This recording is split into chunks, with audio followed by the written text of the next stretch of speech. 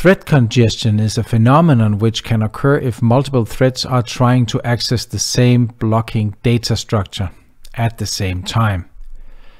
If you look at this diagram here, you can see that we have a producing thread here, which is producing elements and inserting them into this blocking queue. We also have 3 consuming threads, which are consuming elements from this blocking queue. If 2 or more threads are trying to access this blocking queue at the exact same time, then one of the threads will be allowed to access the blocking queue and the other threads will be blocked. The blocked threads are queued up and they await that the blocking data structure becomes available again, meaning that the thread that has access to it relinquishes that access. In this diagram, you can see that the consuming threads here will get queued up when they try to access the blocking queue in case the producing thread has access to it. In reality, even the producing thread here could be queued up in the same queue, waiting to get access to the blocking queue in case some of the consuming threads here are accessing it at the same time. It is the queuing up of threads waiting to access the shared blocking data structure that we refer to as thread congestion. The more threads that are queued up, the higher the level of the congestion. While a thread is blocked, queued up waiting to access the blocking data structure, that thread cannot make any progress on any task. It is just wasting potential execution time. So the more threads that are waiting here in order to access the same shared data structure, the longer time each thread has to wait until it gets access to the data structure and can continue executing. So all this waiting time here leads to wasted execution time. One way to alleviate thread congestion is, if possible, to give each of the consuming threads their own data structure. This is not always possible, but sometimes it is. In this case here, the producing thread will divide its produced elements among 3 different blocking queues and then have each consuming thread here only take elements from one of these queues. That way, only 2 threads will ever be trying to access the same blocking queue at a time. The producing thread and 1 consuming thread. Obviously, such a solution can lead to a situation where one thread has consumed all its elements and is thus blocked, waiting for new elements to be inserted into its queue, while there are still elements queued up in the queues of the other threads. This situation wastes execution time of this thread here. One way to solve that is, or could be, to allow a thread to steal elements from the other thread's queues only in the situation when its own queue is empty. This technique is known as work stealing and is used among other places in the fork and join pool built into the Java concurrency utility libraries. Now let's have a look at a code example. Let me just scroll up so you can see the beginning of the class. As you can see here in the beginning of this main method, first we create a variable that holds the number of elements to produce by the producing thread. Then the example here creates the shared blocking queue and makes sure that it has space enough in the capacity to hold all of these objects to produce in case none of the consuming threads could take any elements from the queue before the producing thread has produced all of the 1 million elements. I'm just making sure that it has enough space. Then here the example creates an array of 3 consumer runnables, and the consumer runnables contains the code that consumes from the blocking queue. Then we have a synchronized block here. I have that just to make sure, that these threads that I'm creating in here, or that the example is creating in here, can actually see this blocking queue that I created up here. This synchronized block is for thread visibility reasons, and if you don't know why that is, I have explained that in my videos about the Java memory model, the Java happens before guarantee videos, and the video about the Java synchronized keyword and the Java volatile keyword. I am also touching on thread visibility issues, so you can watch those videos to learn more about that. Then inside of the synchronized block here, the code example contains a for loop, and it will loop one time for each element in this array, which is 3 times, and create a new consumer runnable, passing the blocking queue to its constructor here. Then the example creates a new thread and passes the newly created consumer runnable to the thread for execution, and then starts the thread. Then the example here creates the producing thread, and as you can see, it creates a simple runnable here as a lambda expression, and as you can see here, it uses a for loop in order to produce all the objects that I have initialized up here that we want the producer to create. So it will loop 1,000,000 times in this case here, and it will put a string with a value of the counter here into the blocking queue. It doesn't really matter what this element is in this case. We only care that it is inserted and that it is consumed, removed from the blocking queue by the consumer threads. Then the example prints out here that all the objects have been produced. Actually, this thread does that, and then it writes out how many objects it has produced.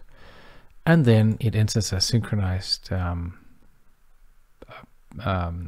block again, and then it calls the stop method on each of these consumer runnables here. And then it starts the producing thread up, so all of this code starts running. Now let's have a look at the consumer runnable class. As you can see, it implements the runnable interface so that we can pass it to a thread for execution. Then it has a blocking queue, and that is the queue from where it will consume its elements. Then it has this atomic boolean here, which starts with a value of true and which signals to this consumer runnable whether it should continue running or whether it should initiate its shutdown process. Then it has a constructor through which we can pass the blocking queue to the consumer runnable that it should consume elements from. And then it has a stop method, and the stop method, the only thing it does is flip the value of this atomic boolean from true, its initial value, to false. And then we have the run method where the majority or the main part of the code is executed. The run method first prints out the name of the consumer thread and that it has started. Then it starts consuming objects, and it keeps executing this while loop here as long as this keep running here has the value of true, this atomic boolean. And the get method returns the value of this atomic boolean, so as long as this returns true, this loop here continues running. The take object from queue method here attempts to take a single object from the queue, and if the queue doesn't have any elements, it will return null. Thus, this if statement here will check if the object is not null, and if it is not, we will increment the number of objects consumed. Now, at some point, the producing thread will call the stop method up here and flip the value of keep running to false. At that time, the consumer thread will exit this loop and continue down here. And first it will print out that it is finishing up. And then what it will do is it will continue to take elements from the queue as long as the queue has elements in it. And again, as for every time it successfully takes an object from the queue, it will increment this counter here, and then it will end up printing out the name of the thread again, and that it has finished and how many objects it consumed. And as you can see here, the take object from queue method simply returns BlockingQueue poll, which will block for a maximum of 1000 milliseconds because of the time unit passed here, for an element to become available inside the blocking queue. And if an element is available within the 1000 milliseconds, that element will be returned from the poll method. And if not, then null will be returned. And that null will then be returned back up here and here. So that's really it. Now let's try to run this first code example and see what it prints out. Now, as you can see, first the 3 consumer threads are started up, and then they're waiting because they're trying to take something from the blocking queue, but it's still empty. Then the producing thread is started up, and it finishes here, and it has produced 1 million elements. After that, it has it stops the 3, or it sends the stop signal to the 3 consumer threads. The consumer threads do not actually stop immediately when they receive this stop signal, as you saw in the code. So they are consuming, and then they will finish up eating, consuming whatever is left in the blocking queue. And then you can see here they are finishing up. That's is printed out when they receive the stop signal. And down here you can see the number of elements that each thread was able to consume from the blocking queue. And if you add these 3 numbers up, they will add up to 1 million. You can do that yourself if you want to see that it is true. Now let's have a look at the second example, where each of the consuming threads gets their own blocking queue to consume elements from. See, the main difference here from the first example here to this example is that here we create a single shared blocking queue, but in this example here we create an array of blocking queues, and then we put 3 blocking queues into them. And then you can see down here where the consumer runnables are created, that instead of the single shared blocking queue being passed in the consumer runnable constructor, we pass now each of the 3 created blocking queues up here. So now each of the consuming threads has its own blocking queue to consume elements from. Similarly, when the producing thread here is producing elements, it has to produce it not into a single shared blocking queue, but into each of these blocking queues found in the blocking queues array. And the way we decide which blocking queue to insert it into is simply by taking the modulo of the index here, and the index goes from 0 to the number of objects to produce, and then we take that and the index here, and divide that by the length of the blocking queues, and the remainder of that division is the index of the blocking queue that we call put on here. This will divide the produced elements evenly among the 3 blocking queues, but obviously as we're producing 1 million elements, and 1 million is not divisible evenly between by 3, that means that one of these blocking queues will get 1 element more than the other 2. Now let's try to run this example and see what it prints out.